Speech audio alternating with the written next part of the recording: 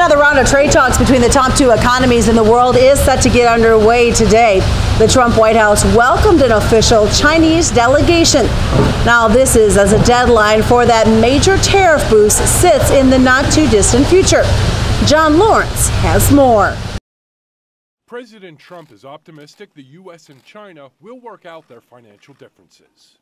We're a lot closer than we ever were in this country with having a real trade deal. Talks between the two superpowers restart Tuesday. Market access and protection of intellectual property are among the topics on the table, along with a Chinese pledge to purchase a set amount of U.S. goods and services. We need more opportunities to export vehicles from the United States all around the world, so our focus should be on reducing tariffs all across the board, not increasing them. This comes at a time when China's auto market is slumping, and it's had a ripple effect. We usually settle payments with our clients before the Chinese New Year, but this year is particularly difficult to get our payments on time. The hope is to seal a trade deal before March 1st. That's the deadline for the United States to more than double tariffs on $200 billion worth of Chinese products. Tariffs are hurting China very badly. They don't want them, and frankly, if we could make the deal, it'd be my honor to remove them.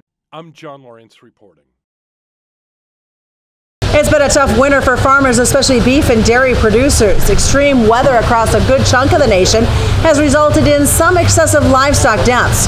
Ranchers who have experienced those losses may be eligible for recovering some of those losses thanks to the Livestock Indemnity Program. They need to contact their local FSA for further information. And by the way, the Nebraska Cattlemen's Classic is underway. A lot of shows set to take place tomorrow. Work underway behind me.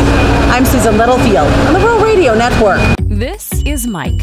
Mike likes his car. Mike likes to save money. And Mike likes to breathe. So Mike fills up with E15 with 15% American ethanol. The clean octane in E15 gives Mike the performance he wants from his engine and the clean air he wants for his family. Better yet, E15 costs less at the pump. Higher octane, cleaner air, lower cost. E15 sure gives Mike a lot to like. Discover E15 with American ethanol.